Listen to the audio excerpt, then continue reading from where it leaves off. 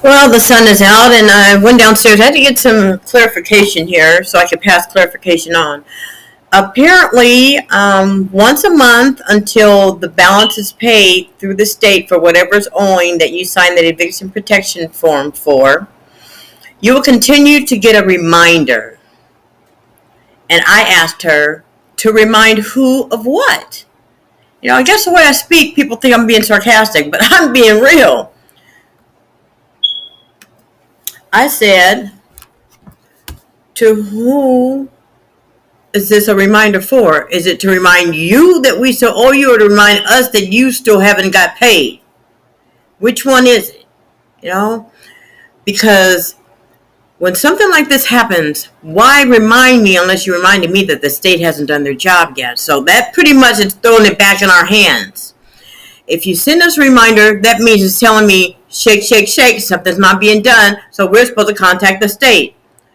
Or why send a reminder? So I ask again, a reminder to who for what? Or to whom, English language, to whom is it to be addressed to? To rattle our worlds, to get it, to say, oh no, it's not being paid. Is it going to be paid? Was I approved? Because in the beginning, the first thing they tell you was, upon approval. They didn't say the state was going to be doing this. They said, upon approval, this form is saying that you are allowing us to apply for funds for you. That's all they said. Then that, when we signed it, that puts it in their hands. They shouldn't bug us anymore until it's paid and say, hey, it's done. Corporate America.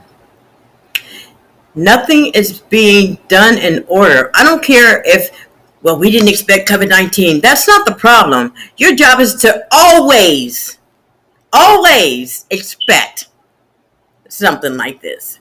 Always. Have a good day.